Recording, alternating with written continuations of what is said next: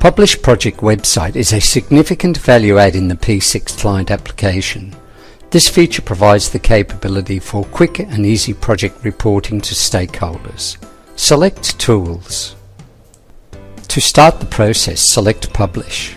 Select Project Website. The Topic tab enables the user to select the data to publish. Select the General tab. The General tab is where details of the project are set up. On a network drive, set up a publish directory so that interested stakeholders can access the data. Note: automatically launch website preview after publish is selected. You can edit the way the website looks. Click Edit Schema.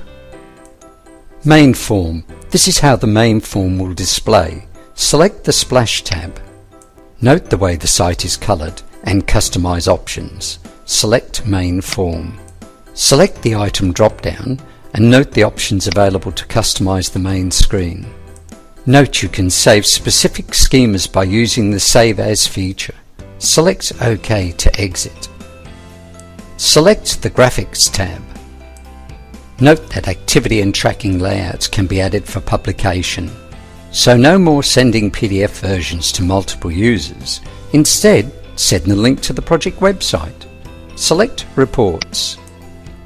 You can add multiple reports to publish. With the layouts and reports, you end up with a one-stop shop for project reporting. Click Publish. Select OK to publish the website. Your web browser opens the website. Click to enter. Note the WBS is the home starting point. Expand to open the WBS. Note the main information for the project displays. Select a WBS to review. Note the WBS details. Select the Activities link at the top of the page. Note all activities in the selected WBS are displayed. Select Work Product and Documents link. Note the listed documents and the activities the document is assigned to. Select a title. Note the pop-up window. Click on the link to open the document. The document displays. Close the document. Select the Graphics link. Select an activity layout to open. The layout displays and can be printed. Select a tracking layout. Note the tracking layout opens. This is showing labour utilisation. Select resources from the top of the page. The resources assigned to the project are listed. Select a resource to view the details of assignments. Note the full assignment details for the selected resource are shown. You can select an activity and open the details for the work. Select the Work Product and Documents link from the top of the page to go to the Work Product and Documents summary page. Note all project documents are listed. Expand the project on the left. Note all the document categories assigned to the project are displayed.